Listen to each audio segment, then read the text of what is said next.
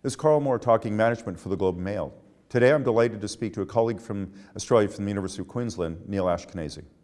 You've been studying high-performance supervision and find some, I think, quite contrary findings to what we'd expect. What did you find, Neal?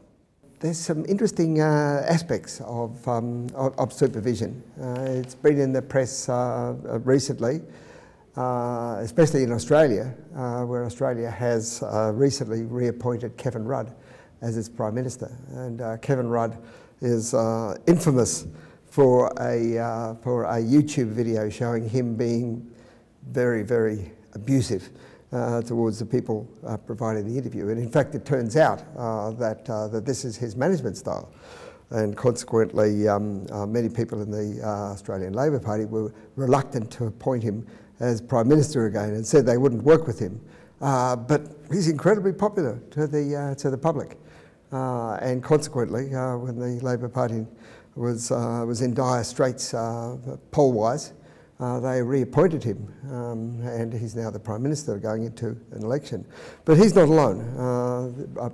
Lyndon Johnson, as described by Robert Caro in his award-winning biographies, is described as an incredibly abusive man. I mean, he used to scream at his assistants, make them work ridiculous hours. Kevin Rudd does the same thing.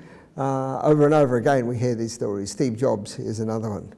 But somehow or other, people seem to look past that.